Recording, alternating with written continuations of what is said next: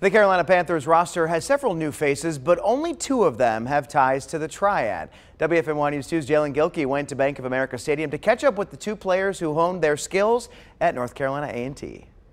Well, to my fellow Aggie family, you may not know the name Ricky Lee III, but you should. He's a graduate from North Carolina A&T who also happens to play left tackle for the Carolina Panthers. But he's not the only Aggie with the Panthers at the moment, because the MEAC's all-time rushing leader Tariq Cohen is now on the practice squad, just waiting for an opportunity to show the world that he still is one of the best to ever do it.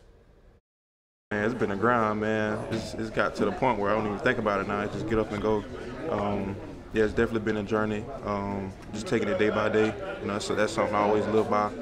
Taking it day by day, try not to get overwhelmed, you know, by anything. But for Ricky Lee III, his journey to the NFL has been filled with ups and downs and even uncertainty at times, but he's grateful for it all. I feel like I belong, man. I feel like I was supposed to be here. I've been playing it for so long, you know, as a kid, and then, you know, being in that moment, that's stuff you dream of. And I wasn't nervous or anything, had no anxiety, which is like, this is where I'm supposed to be at, man. It felt like home. And so, yeah, like I said, I'm blessed to be here.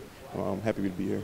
Lee, an undrafted free agent, sees most of his action on special teams at the moment, but he knows his time is coming soon. There are only 20 players currently in the NFL who come from historically black colleges or universities, and Carolina now has 3: Ricky Lee III, Claudine Sherilis, and 2018 NFL All-Pro Tariq Cohen. I'm loving it right now. You know, I feel like I'm a pretty smart player, so I can, you know, adapt and adjust. And I really feel like it's mostly about getting into shape. You know, getting that football shape back into me, dropping a couple more pounds, just get all that speed back. So, you know, just feeling real confident about where I'll be in the next couple weeks. Cohen, who has been out of the league since 2020 due to complications from multiple injuries, is now a part of the Panthers practice squad and ready to make a difference when his name is called. Plus, he might just have a fellow Aggie up front blocking for him when his time comes. Oh, it's lit. It's lit, man. You know, he blocks side. You know, they made it up at A&T, so it's good to hear him yelling it at practice. Made me feel like I'm back home.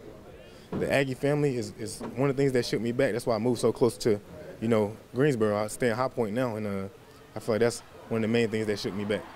No matter how this stop in Charlotte ends for Cohen or Lee, they're thankful for the endless love and support they've gotten from the Aggie family along the way.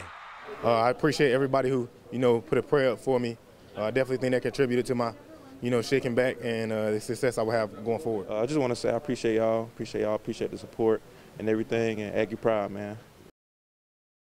And as of right now, Cohen will not be active against the Vikings, but Ricky Lee III is listed as the 2nd-string left tackle, so make sure you look out for big number 61. Gosh, how exciting, though, for them. Tariq was the man. Unreal. Unbelievable. My favorite part when he played for North Carolina A&T, just the backflips he would always do. Yes. I mean, like such like a showman, you know, and so good, and he could back it up too. Absolutely. So Tariq and I are actually the same age. We were in school together the whole time I was there. Wow. And I mean, literally the first time I saw him play football, I was like, oh, I would never miss another game. It was unbelievable to see, you know, the things that he was able to do and the things he's been able to overcome now to get back to this point in his career.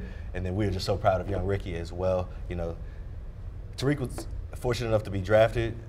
Young Ricky, he had to be undrafted, go through mini camp, training camp, hard road, survive several different types of cuts and watching guys leave the locker room.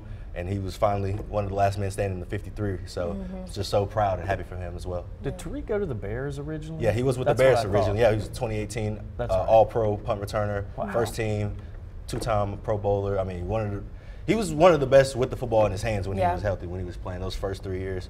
And, you know, unfortunately, injury kind of just struck him. Yeah. Had some personal issues as well, but he looks to be all the way back, and I can't wait till they activate him, because Panthers need some lightning. Our videographers used to say, just follow Tariq. That's all you got to do. The game. That's where the ball's going. Right there. That's right.